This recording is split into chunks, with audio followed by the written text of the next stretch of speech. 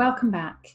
Are you ready to use your imagination and come with me on a journey back in time to the 1920s and a hot day in Egypt?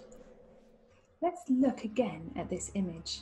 It was taken in 1926 by Ramsay MacDonald, who was a British Prime Minister, and he was visiting the recently discovered tombs. Let's imagine that it's a few years earlier in 1922, and you are Howard Carter, the lead archaeologist, leading Lord and Lady Carnarvon, who have paid for the excavations. Let's imagine that's this small group at the bottom of the image.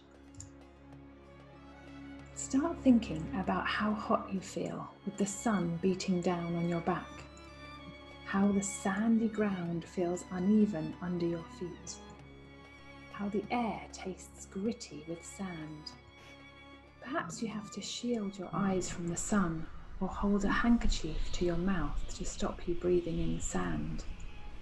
You might be able to hear the wind blowing over the higher ground in the distance. You can see the entrance to the tomb up ahead and feel excited and maybe a little nervous about going in. You start to walk towards it. When you get there, you have to stop in the doorway to let your eyes adjust to the dark.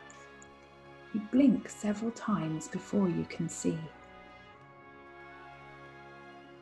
You feel instantly cool as you're shaded from the strong sun and protected from the sandy wind. It's cool and quiet. Your eyes adjust to the darkness and you can see walls either side of a tunnel with stone steps going down. Carefully, you start to walk down them, hearing the echo of your footsteps.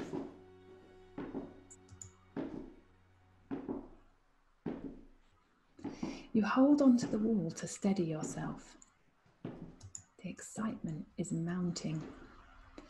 You reach a wall that you've waited weeks to remove. You expect that the tomb of Tutankhamun lies beyond. Slowly, you break a small hole in the top corner of the wall. It comes away easily, and you can see there is a dark space beyond. You lift up a long metal pole to test how far it goes back. It's big. You can feel hot air escaping from the room onto your face.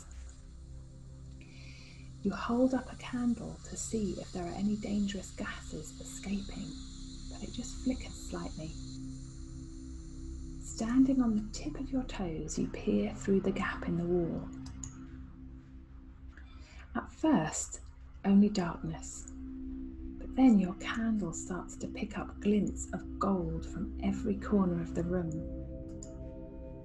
Strange animal faces appear on statues, and from behind you, Lord Carnarvon says, "Can you see anything?"